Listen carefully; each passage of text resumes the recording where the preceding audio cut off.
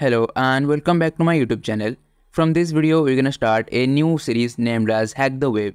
So in this series, we're gonna learn various type of web attacks like SQL injection, broken access control, cross-site scripting, and a lot more. So in the first video of this series, we're gonna see how you can install WebGoat. This is the official GitHub repository of WebGoat. So if you don't know what is WebGoat, then WebGoat is a vulnerable web application system which is used to learn website penetration testing and web hacking. So the link of the GitHub repository is available in the description. You can directly go to this page. Now let's see how you can install WebGoat in our local Linux machine. So I'm going to go a little bit down. As you can see, here it is showing the installation instructions. We can install this on Docker, but the method I'm going to show you in this video is standalone. So first of all, we have to download a .jar file from this provided URL. I'm going to open this URL in new tab.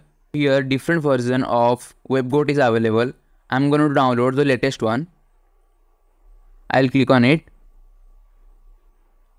So here is a .jar file. Click on it and it will automatically start downloading. I'm not going to download it as I already downloaded it. Now let's go to the download folder.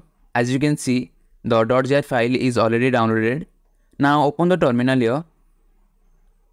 So let's go to the official repository page of WebGoat. So copy the second command, come back to the terminal, paste the command here. But we need to change the file name.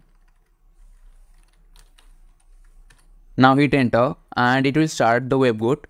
As you can see, we successfully started the WebGoat project, and here it is showing that the project is started in our localhost port 8080. Let's open this.